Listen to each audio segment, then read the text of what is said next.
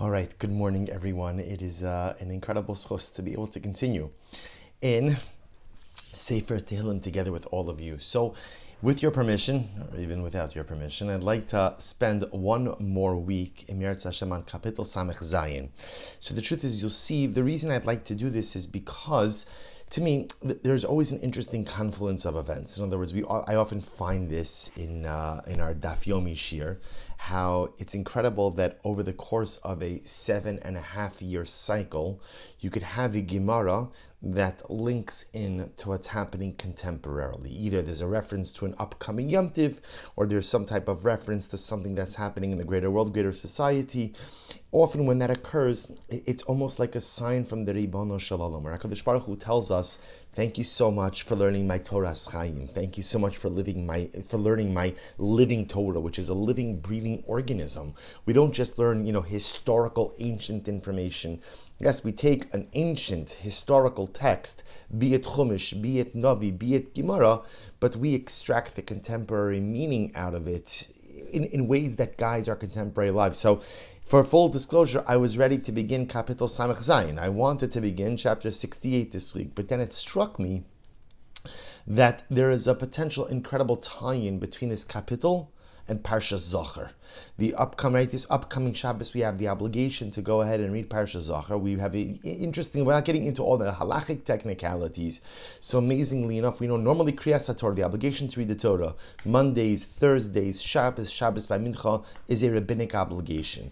There is one time throughout the year where there is a biblical obligation to hear a Kriya, and that's Parshas Zachor. We have a biblical obligation to remember that which Amalek did to us, which we'll discuss in just a little bit, but I thought that there's a really dramatic tie-in to this particular kapitel. So if you take a look at number one, I'm doing something I've never done before. Not only are we staying in the same kapitel, but in fact we're actually going to stay in the same exact pasuk. So I feel like we're mamish but we're moving forward. You'll see we're developing a new dynamic with it. So again, remember, we know already we're experts. This is our third shiur in this particular chapter, so we're already well versed with the concept, the context of Kapitel Samech Zayin. It's in this kapitel, according to most opinions, again, Lamatzech beneginos mizmor shir Elokim yechanenu ve'varchinu ya'ar panav itanu selos. So we went through this kapitel last week. We saw the Al-Shich in number 2, and the Al-Shich said, Hine mizmor zeh Yedabra al Yemos HaMashiach. So remember again, the context of this particular kapitel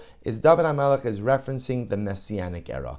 And the hallmark of the Messianic era is that the nations of the world, not just Klal Yisrael, but everyone will know of the greatness of the Ribono Shel Olam. That is the hallmark of the Messianic era.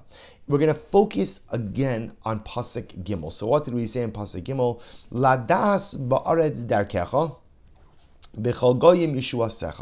literally translated, that your way should be known on earth, your salvation among all nations.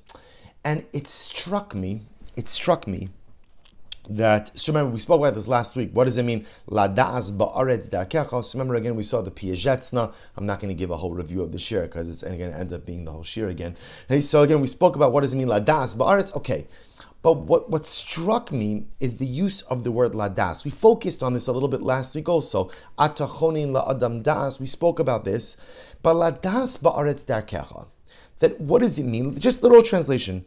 That your way should be known on the earth. And the Al-Shich writes over here in number 3. Ladas ba'aretz darkecha ki ad ko einenu noda. David HaMelech is highlighting something very interesting. That what's going to be the hallmark of the Messianic era?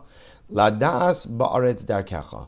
Your way, your being HaKadosh Baruch Hu, your way will be known on the earth. Now, what could we infer from that, says the Al-Shich? That prior to Messianic redemption, prior to Yemos HaMashiach, ki ad ko, until Mashiach, einenu noda. The ways of Hashem are not known. So that is a very dramatic statement, because what David HaMelech is clearly highlighting is the idea, and I think we referenced this a little bit last week as well, this idea that the hallmark of the Messianic era is clarity. Right? What do we struggle with most? If you ask people, what do you struggle with most in life? So the truth is, you'll get the classic answers, right? Health, parnasa, shalom bayis, children, either having them at first or again raising them then for the rest of your lives, whatever, you get the classic answers. But I think if we kind of zoom out a little bit and look at the more panoramic nature of the human condition, I think that the greatest struggle we really end up contending with is clarity. Finding a sense of life clarity. On just a basic level, sometimes it's finding clarity in what's right, what's wrong. Now, sometimes it's obvious. Obviously, I know something is kosher, something is treif. That's a little bit easier. I'm not talking about what happens in your kitchen. I'm talking about the more complicated place, what happens in your heart. Sometimes I want to make decisions, and I don't know, like, what's the right path, what's not the right path. I'll just give you a simple example of this. A person is doing something in life, is undertaking a particular initiative or endeavor, and I hit a brick wall. So if I were to ask you, what's the message from the Ribono Shel Olam when you hit a brick wall in life? What's the message? I want to tell you, it's times like this that I miss our live shiur very much. Because if I would have thrown out a question like this, there would have been a dim and talking, and this talking would have usually even gone on after I moved on with the shiur. It's a different discussion, but it's beautiful to know with everybody online. But the true excitement of Torah sometimes is not fully captured on Zoom. But hopefully you could mumble to yourself a little bit. So, right? What does it mean when I hit a brick wall in life? And doesn't this happen all the time? I'm working on something. Either I'm working on something myself, on my personal self, or I'm working on a project for the community, for my family, and what does that mean? Well, there are two possibilities. Possibility one is sometimes when you hit a brick wall, HaKadosh Baruch Hu is telling you, wrong direction. Wrong direction. You're going down the wrong path. And sometimes the brick wall means, try harder. How do you know? So how do you know when the brick wall means, wrong direction, try a different way, try a different mahalach, a different approach? And when does the brick wall mean, no, you're on the right path, you just have to try harder?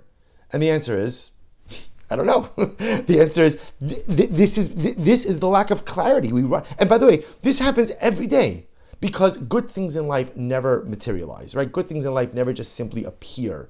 So how do you know when struggle means you're going down the wrong path and when struggle means you're going down the right path? Kadosh Baruch Hu just wants you to work harder. We don't know. I can't tell you, not a day goes by that somebody doesn't come to me with this type of life question. And it's the same answer all the time. It's a great question. It appears that what you're trying to do is really beautiful, significant, and incredibly meaningful. I wish I was a Navi. I'd have so many more answers and be a lot more popular. I don't know about that. The Nevi'im weren't generally very popular. But that's the clarity. So David HaMelech says, La da'as ba'aretz darkecha. Do you know what the hallmark of the Messianic era is? Clarity. Can you imagine waking up in the morning and knowing exactly what you need to do? I don't mean your task list of I have to go here, I have to do this, my appointment. That's not what I mean. I mean on a life level. Here's what I need to do. Here's what I need to accomplish. Here's what I need to be. I run up against resistance. Oh, the resistance means this. The resistance means wrong way. The resistance means try harder. That's the Messianic era. La da'as ba'aretz darkecha. So of course, David HaMelech over here is specifically talking about clarity as it relates to the Ribono Shel Olam. That in this pre-Messianic world, I don't know how HaKadosh Baruch Hu works. I don't know. I don't understand how he operates. I don't understand why he does some of the things that he does. There's just so many things that escape my comprehension. In the Messianic era, La da'as ba'aretz darkecha, I will know. And it struck me that this word yediah, this word yada, is a very powerful word. What's the first time we ever find the word yada? The first time, Va'adam yada es Chava ishto. Adam knew his wife Chava. Now, of course, in Tanakh, yada is a euphemism for relations, for intimate relations. But why does the Torah dafka use that word? There are so many other words you could use for relations than yada. Because what the Torah is trying to convey to us is for Adam and Chava, it wasn't simply a physical union. There was a deeper spiritual connection. Again, that's of course in general what intimacy is supposed to be, is not just a physical act, but a deeper emotional connection. Adam yada eschava ishto. So it struck me that David HaMelech says, Ladas ba'aretz darkecha, that there are things in life that we're supposed to, I'll give you an example. We all know there are certain things that you have to know. Certain things you have to know. And other things that it's nice to know, but you don't have to know. You have to know when your loved one's birthdays are. You have to know. Baruch Hashem, now for digital calendars on your cell phone, you could plug in a reminder for the next 27 years, which is great. Baruch Hashem. For some of us, that's a lifesaver, right? If a person has the schus to be married, you have to know your anniversary. Lahavdil, you have to know a yahrzeit, right? You have to know your birthday. You have to know your weekend. There are certain things you have to know. Other things, it's fine if you do know it, fine if you don't know it, but it doesn't move the needle on your own personalistic growth or accomplishment. David HaMelech says, Ladas Ladas doesn't just mean to know. Ladas means to know something in your core. Ladas means to know something in a most intimate way. You see, I'm supposed to know HaKadosh Baruch Hu. V'yadatas Hashem Elokecha. That's why the Torah says, interestingly enough, the Torah uses the same words in a relationship between man and God as it does between husband and wife. Two words, Yediyah, and also the other word is Davak. Al ken yazov ish es aviv v'imo v'davak be'ishto. Person will leave his mother and father and he will cling to his wife. The only other time we find that word, v'davakta b'Hashem, v'davakta bo, by HaKadosh Baruch Hu. So it's fascinating. The same words used to describe the intimacy of a husband-wife relationship are the same words used to describe the relationship between man and HaKadosh Baruch Hu. This is not a surprise, because remember, all of Shir HaShirim is this, right? All of Shir HaShirim is the metaphor of a love between a man and a woman, which represents the love between HaKadosh Baruch Hu and Klal Yisrael. That intense, passionate, intimate, intertwined love. HaKadosh, this is incredibly important. HaKadosh Baruch Hu doesn't want to be my friend. He doesn't want to be my friend. He wants me to be in love with him. That's what he wants. You know, our greatest challenge in Ruchnius, if we're honest with ourselves, the greatest challenge is I say to God, Hashem, I love you, but I think we should see other people. You know, I don't know that I'm ready to settle down yet. You know, I love you. Don't get me wrong. You're great. It's not you. It's me. It's me. I'm just, I'm not sure exactly, about what's going on. We often want to keep it platonic with God. And HaKadosh Baruch Hu is sitting on the other side of this relationship table and he says, I'm all in. I love you. I can't stop thinking about you. You're everything to me. And we're all for the ones saying, Baruch Hu, yeah, it's great. It's great. You know what? Let's go through the Shadchan. I don't know if we're necessarily up to the point where we could, talk to each other yet. Let's go through the Shadchan, and let's see where it goes. Let's give it time. I don't like to rush into anything. And it's such an irony, because the King of Kings is ready to have an all-in, passionate relationship with me, and I have commitment issues. That's what it comes down to. I have commitment issues. That's it. That is the sum total of my Ruchnius challenges. Because if I had the courage to say, I'm in, I'm yours, then the relationship flourishes. So it's incredible that what I want in this world is a yediyah. What I want in this world is to know Hashem, but not to know Hashem as a friend. To know Hashem, va'adam yada eschava ishto, spiritual intimacy. I want to be intertwined with the Ribono Shel Olam. Yet, amazingly enough, David HaMelech says it could be that while it's possible to attain that in this world, and there are definitely those who do, and that has to be our mission, that really is the hallmark of the Messianic era. Ladas ba'aretz darkecha. That yediyah, that spiritual intimacy, that intertwinedness with HaKadosh Baruch Hu, that oneness, the v'davaktabo, v'yadato as Hashem, perhaps that's the hallmark of the Messianic era. And then it got me thinking a little bit about other things that we are obligated to know. Because remember, as I mentioned before, there are two different categories of what we'll call the things you have to know. Things you have to know because it's nice to know them, and things you have to know because if you don't know them, you are stunted as an individual. And it struck me that we have such an example of this, as I mentioned before, this week in Parsha Zachar. If you take a look at number 4 on your sheet, so we're going to read this in Yirtzeh Hashem this coming Shabbos. The pasuk says, "Zachar is asher asalacha Amalek b'derech b'tzeschem mitzrayim." Remember what Amalek did to you when you left Egypt. Asher karcha b'derech vayizanevecha kal nechashel macharecha. They attacked you, literally they happened upon you on the way. The stragglers behind you. Va'ata ayef v'yagea, and you were tired. You were tired, v'lo yarei Elokim, and did not fear God. It's an interesting discussion on the Mefarshim. Who is that referring to? Who didn't fear God? We, Klal Yisrael, didn't fear God, or Amalek didn't fear God? Okay, that's a discussion. Ba'aretz asher Hashem elokecha nosin lecha nachal l'rishta, and it will be when Hashem will go ahead and give you, literally deliver your enemies into your hands, and He'll give you Eretz Yisrael. So He'll give you a portion, an inheritance, l'rishta. Timcha as zecher Amalek mitachas lo tishkach. Wipe out Amalek. Wipe out Amalek, literally eradicate the memory of Amalek from underneath the heavens. Do not forget. Do not forget. So we are familiar with this. This is the biblical mitzvah we have in Yirtzeh Hashem this Shabbos.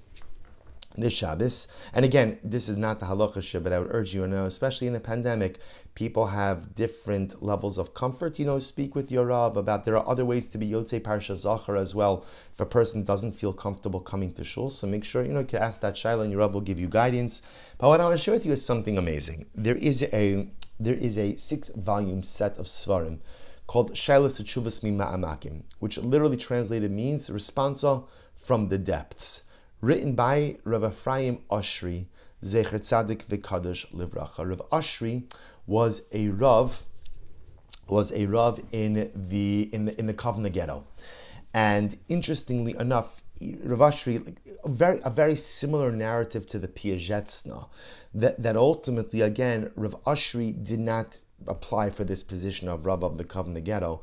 After Rav Elchanan Wasserman, Hashem Yikom Damo, was murdered by the Nazis, Machshon V'Zichram, together with their Lithuanian collaborators in the 9th Fort, Rav Oshri became the Rav. He became the Rav. He was the person who was there to go ahead and answer all of the shailas. And Rav Oshri decided that he was going to record these questions and answers. Why? Because Rav Oshri didn't know if he was going to survive the war, but he felt that it was necessary to preserve these shailas atshuvas as a sign of the spiritual heroism of the Jewish people. That people were asking shailas, that people were concerned with halacha, that people wanted to know what is the Ratzon Hashem, what is the Ratzon Chazal in the midst of overwhelming circumstances. And Rav Oshri recorded everything. Rav Oshri recorded everything. And the truth is, when you read them, they are absolutely dramatically overwhelming. Now, Rav Oshri did something very interesting. During the war, when he answered these shailas, he had no svarim. See, he was a brilliant Talmid Chacham. He had no svarim. He answered all of them, pretty much based on memory. But he promised that if he would survive the war, he would go back and put in the sources and develop on the answers a little bit. So amazingly enough, Baruch Hashem, Rav Oshri survived the war. The story of his survival is actually quite amazing as well. He actually saved also one of the Sifrei Torah from the Kovna ghetto by taking it off the Atzei Chaim, taking it off the poles and wrapping it around his body. He was an incredible individual. So after the war, he went back and he published these tshuvas. He published these tshuvas, again, a 6-volume series, Shailas Utshuvas Mima'amakim. There is an English volume that is called Responsa from the Holocaust. And I happen to think it's required reading. It's required reading for 2 purposes. Number one, to see that the Torah we have addresses literally every single circumstance in life, from the most beautiful and wonderful to the most horrific, but also to see the spiritual heroism of Jews. And to understand, I just want to mention this for just a moment. We don't really know anymore what Mesiras Nefesh means. We don't have we don't, Baruch Hashem, we live in a time we don't have to have the Mesiras Nefesh, right? For a lot of times, our Mesiras Nefesh comes in the form of finances, because to be a frum Jew is very expensive.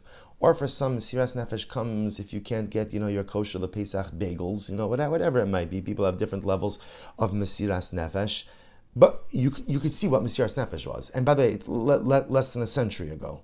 Less than a century ago, what actual Mesiras Nefesh, what it means to live and die as a Jew and be preoccupied and concerned with your Yiddishkeit, with your neshama, with Torah mitzvahs, with Shulchan Aruch, until you breathe your last breath. It's absolutely incredible. So I'll tell you, for many years I didn't. Before we came to Baltimore, so one time I was talking about Rav Ashri and so was giving a shiur somewhere, and there was a person in the shiur who happened to have a personal connection. He was still alive at the time, it was about 20 years ago, and he said, "Do you want to meet Rav Ashri?"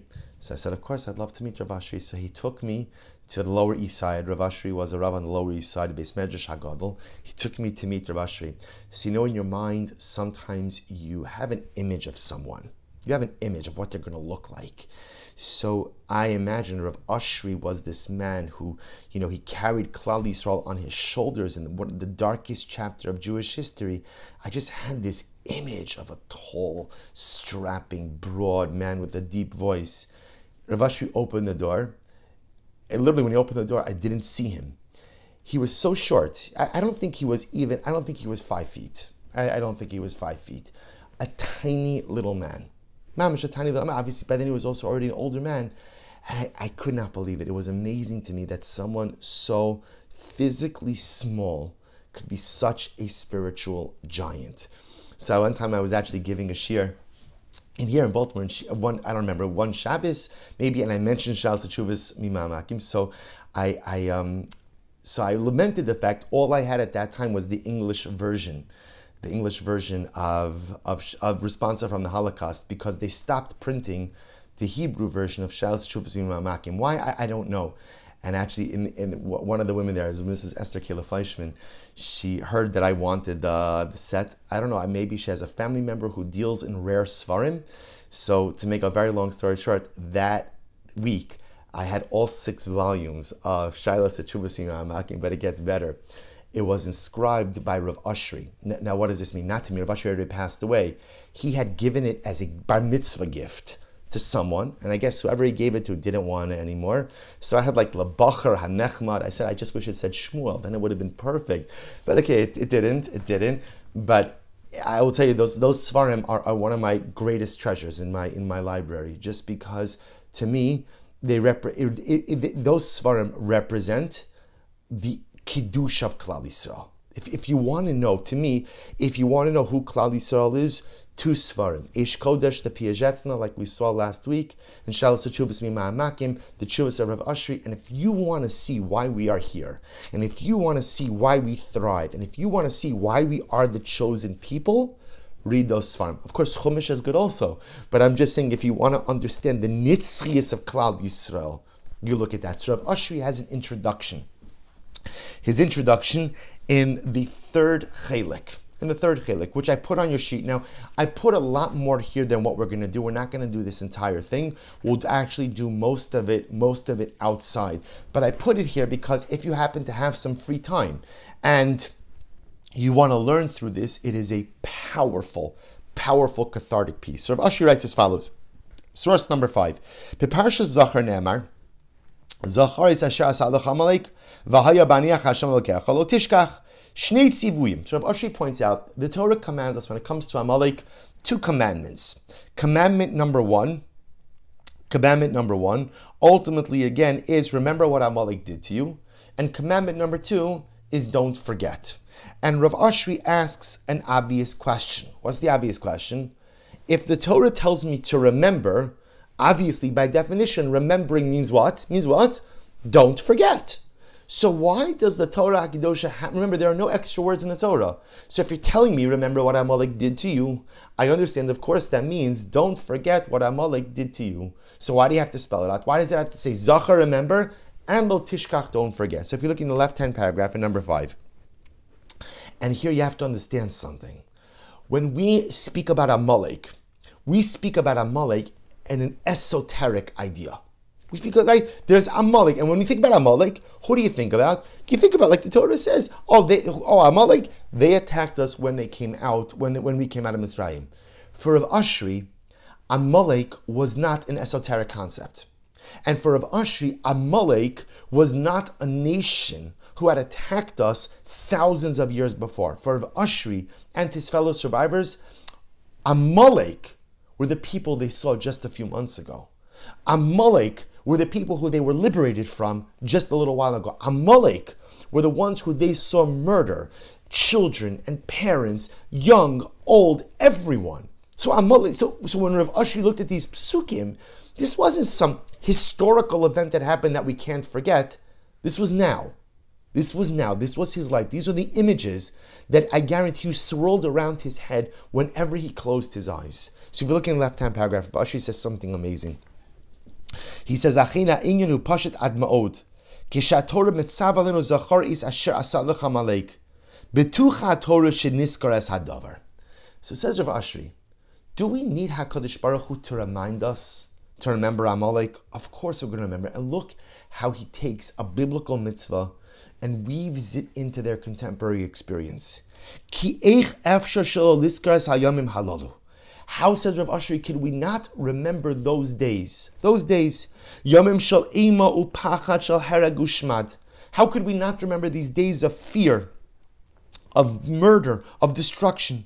Yomim shel machanos hesger umachlos ghetto. How could we not remember the concentration camps and the ghettos? Yomim shel kivshanesh. How do we not remember the ovens? Shel herek hamoni b'mechunos yiria b'kfuros chaim shel afi alofim nehavim uniimim shebechayim mosam lo nifredu. How can we forget the open mass graves? How can we forget the beautiful neshamas that were murdered right in front of us? How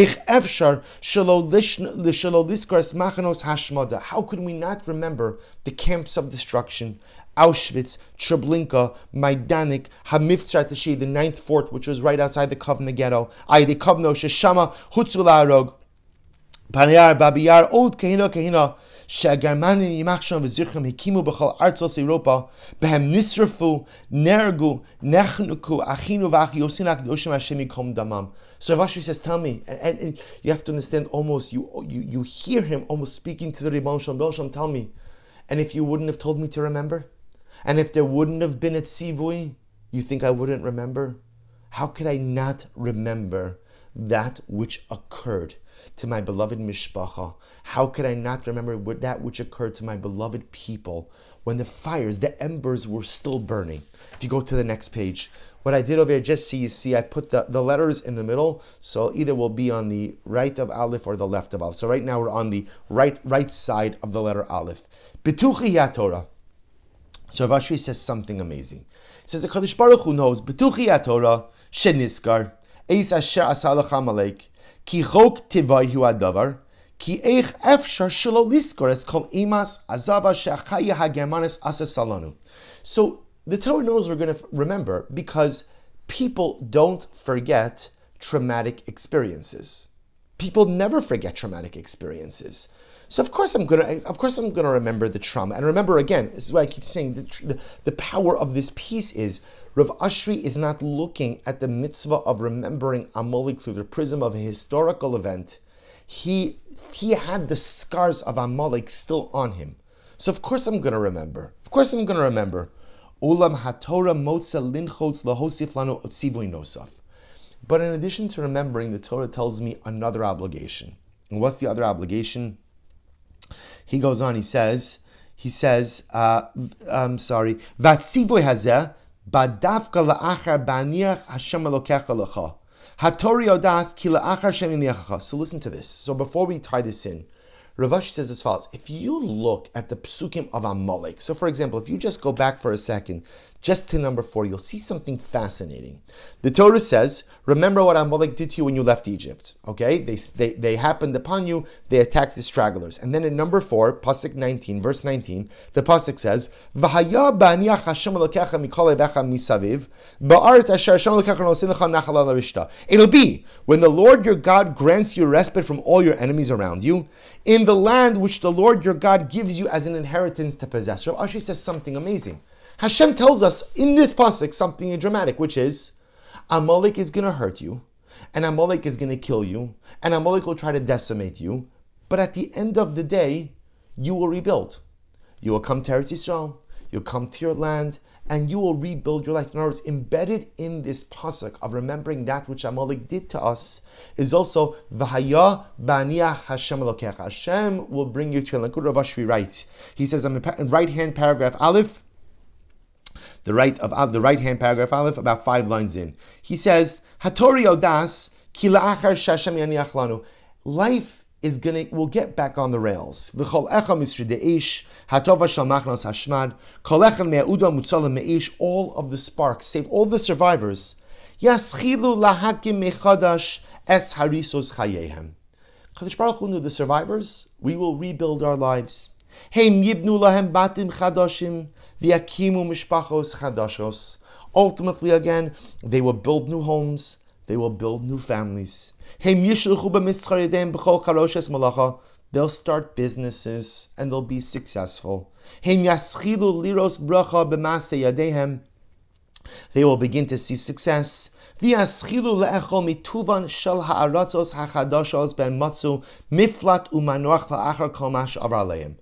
the lands which they came to as refugees, they will see incredible success. And not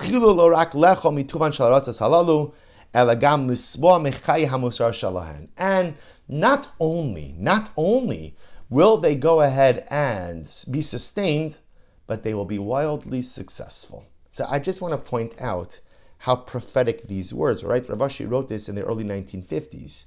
So I just want to point out, if you think about this for just a moment, right? We, even though we are in the diaspora, most of us, Baruch Hashem, there's some Eretz Yisrael here joining us as well, right? Even though we're in the diaspora, we are living in a golden age of Jewry. Think about this for just a moment. Baltimore is not a good example, because the truth is, Baltimore is one of those communities where people have been in this country for generations, which was interesting when I came to Baltimore. I often say, my mother was born in the DP camps after the war, and growing up in New York, New Jersey, that was very common, that people my age, I'm not an old man, but we're first-generation Americans, or most second-generation Americans. Baltimore is unique in that you have multiple generations who have been here. But if you think about this for just a moment, people came here as refugees. And within 2 generations, the unprecedented amount of wealth in the Jewish community is overwhelming. It's overwhelming. And I just want to point out, in the 1950s, no one would have ever said this. No one predicted anything. But you look at people like Rav Aaron Kotler, you look at people like the Baba of the Rebbe.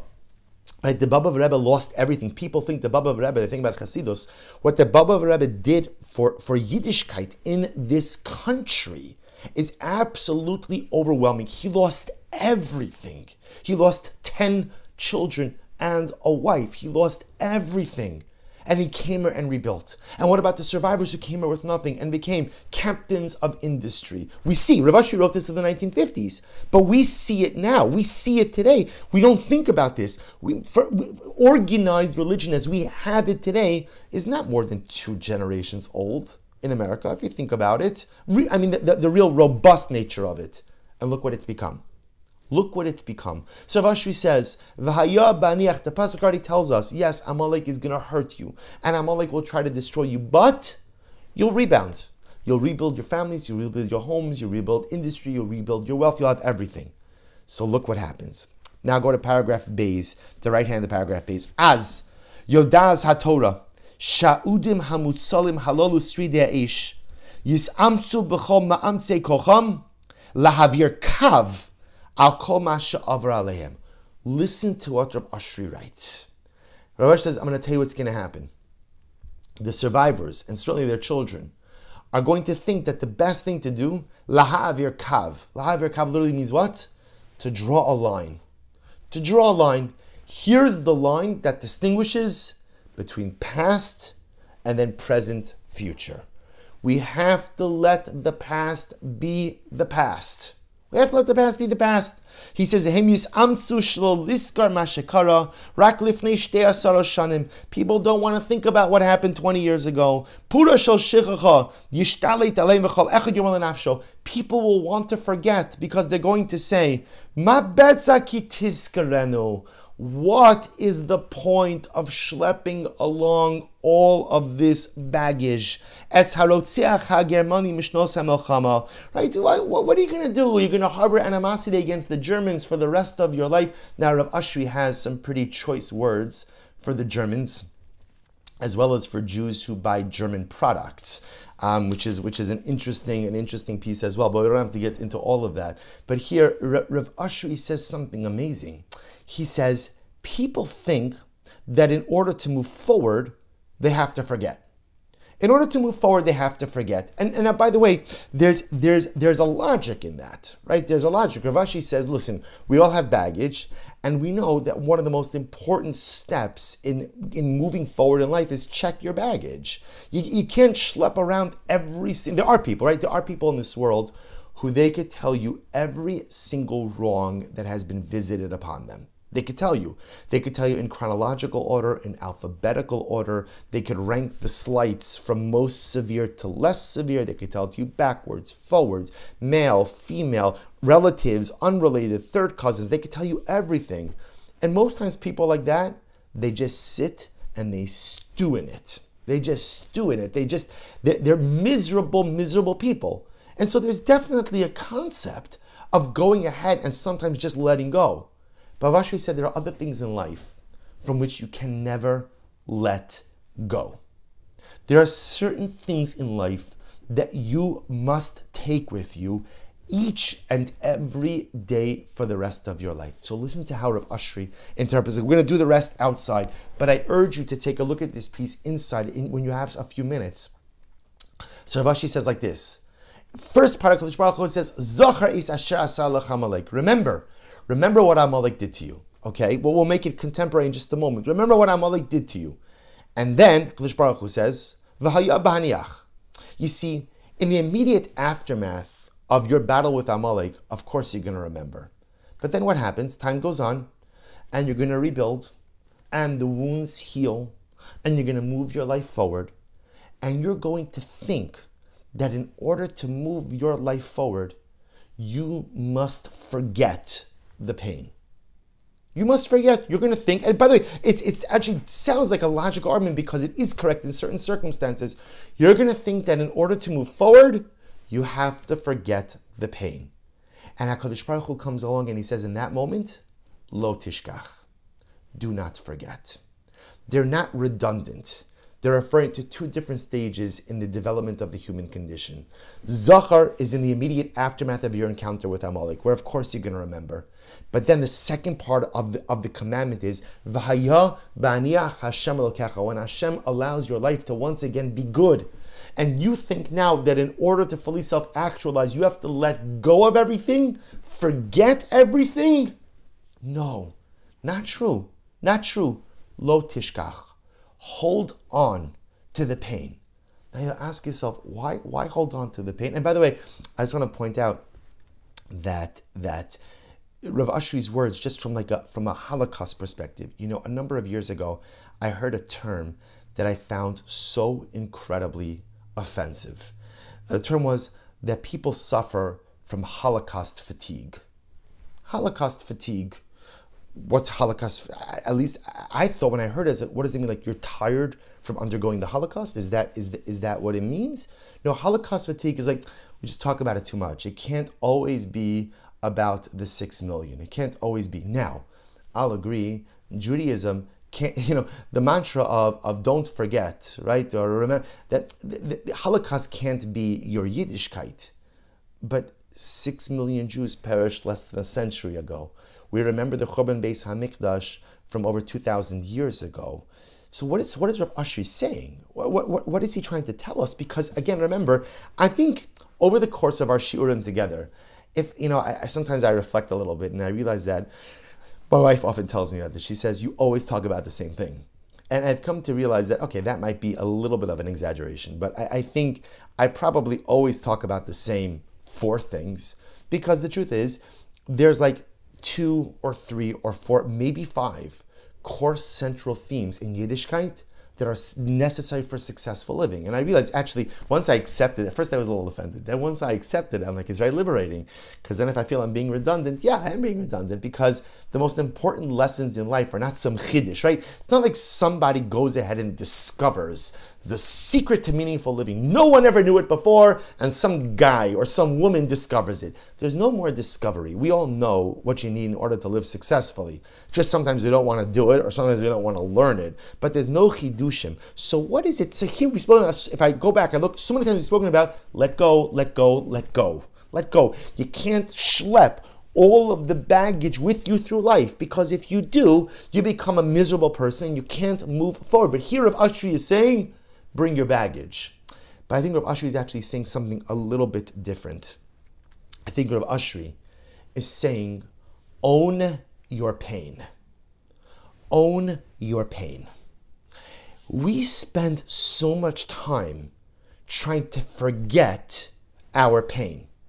Right? Someone has a painful circumstance, so we often say, okay, you have to go for therapy, like to get past it, to go through that, or medication to get past it. Now, therapy is incredible if it can be helpful, and medication is a bracha from the Ribbon Shalom if it's able to help with something specific.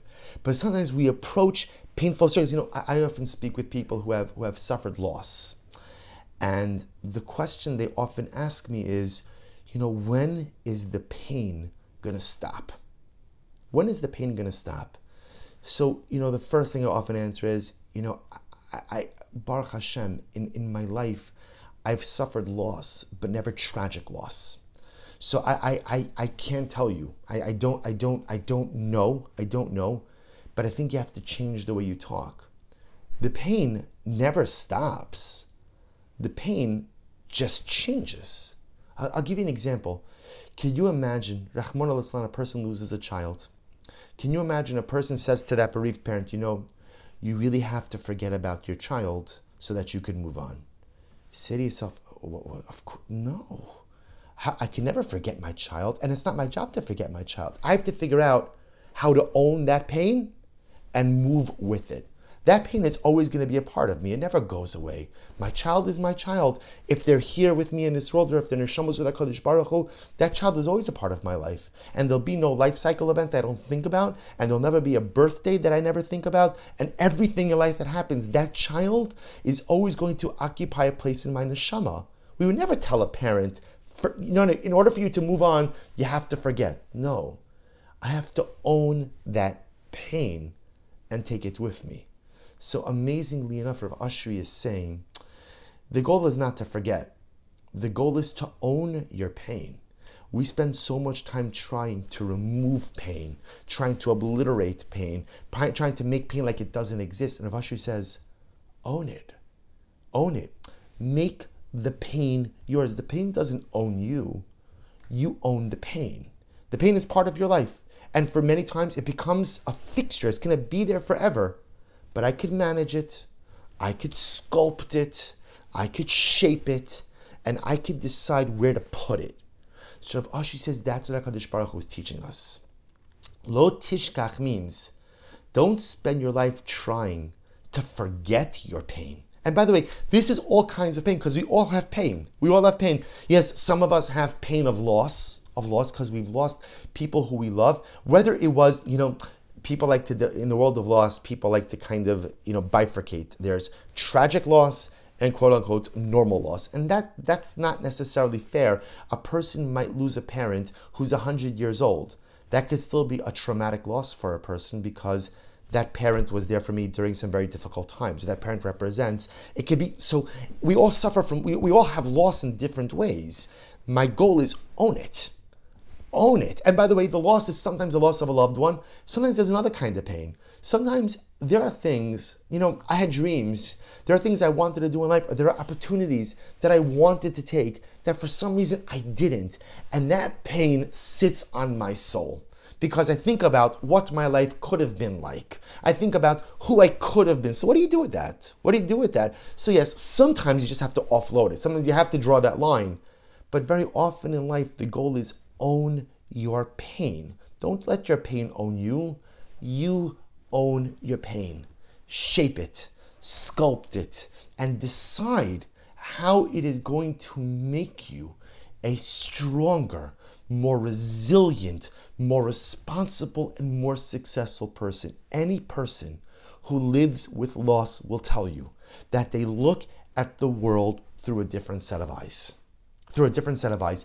Every simcha is magnified tenfold, and every little thing is a bracha. When you've faced loss and you live with loss, you take nothing for granted, nothing, because you realize how fragile life is and how everything could change in a moment. And suddenly, every bracha becomes amplified, and the sun is even brighter, and the sky is even bluer, because nothing is for granted. Every bracha. You know how powerful that is? When you own your loss, when you own your pain, you can own that pain to inform everything else in your life, and you become stronger. You become better. Of course, no one wants pain. No one wants it. I don't believe anyone has ever signed up on the divine Google Doc that says, sign me up for loss, sign me up for adversity, sign me up for, okay, but we know we don't get to we don't get to change that. We don't get to choose that. That's not our choice. Our circumstances of life are often visited upon us. The only choice we have is how we manage those circumstances. So if Ashri says we spend so much mental energy trying to obliterate pain, trying to erase pain, trying to cancel pain, instead of saying, this is it, this is what I've got, this is the pain, but I'm not going to let it. Pain could be a tidal wave of darkness that overtakes you and shuts everything out. I'm not going to let that happen. I won't drown in my pain, but what I'm going to do is I'm going to own it. This is my life. These are my circumstances. This is the pain.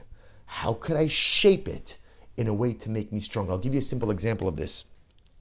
If you think about this, just a moment, right? So we have the pain of being attacked from Amalek, right? So remember again, we just came off 210 years of being victimized, right, as people. So here now, Amalek attacks us. Who says, don't forget. You ever wonder to yourself, like, what is our mitzvah? I remember Amalek. Okay, so I remember people hate us. I don't really need a reminder of that, right? I'm pretty acutely aware of that day in and day out, that there are people who don't like us. So, for example, if you own your pain, you begin to see, who did Amalek attack? Who did Amalek attack? Amalek attacked the Nechashala Macharecha. They attacked the stragglers. The stragglers. Shame on us that there were stragglers. Shame on us that there were people tarrying behind. How did we forget about the elderly? How did we forget about the sick? How did we forget about the people who couldn't keep up? You know what happened?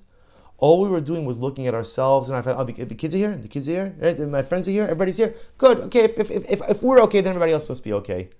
No one thought about the guy in the back of the line, and no one thought about the woman with the walker, and no one thought about the mother with a bunch of young children who was all alone, who couldn't keep up with anyone else.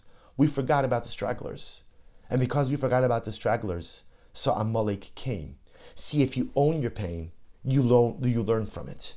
If you own your pain, you grow from it. And perhaps this, see, looping all the way back, David HaMelech says, Lada'as ba'aretz darkecha, that in life, there are things you have to know. There are things you have to know in order to be a successful human being. If you don't know it, you're just simply not going to be successful. And perhaps one of the things I have to know in life is this week's Parsha Zachar. I have to know Zachar and Lo Tishkach.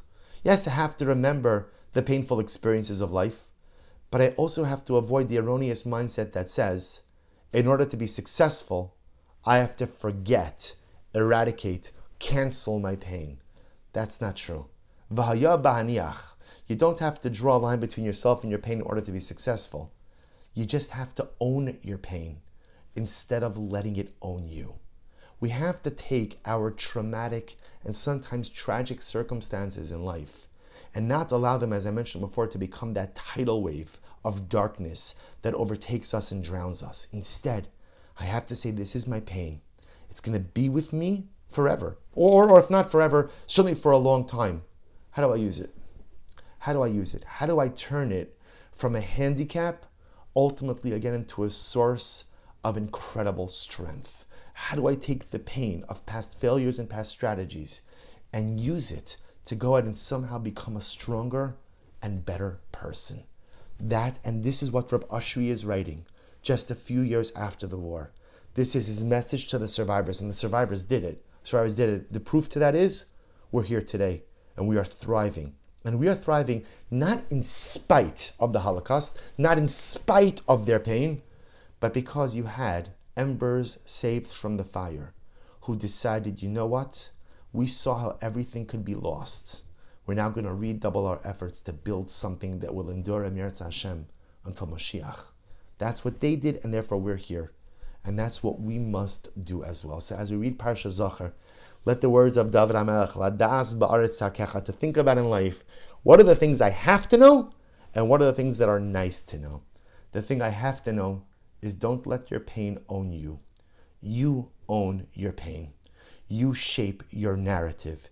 You decide how that ball of pain that sometimes sits inside of my soul won't debilitate or handicap me, but instead will become a source of growth, a source of inspiration, and I will use that pain as the catalyst to accomplish something great. We'll stop over here for today, Emirat Hashem. We will continue next week. I think Emirat Hashem will do, well, be Tehillim. Maybe we'll do something related to Purim and Tehillim as well. It's for sure not going to be Kapitel Samech Zayin. That's the one thing I can tell you. For sure, it will not be chapter 67. What it'll be, Emirat Hashem, the journey will continue. Wishing everyone, and thank you again to Mrs. Shulman for working so hard to facilitate all of this, and wishing everyone a wonderful day. Thank you, Rabbi. Of course.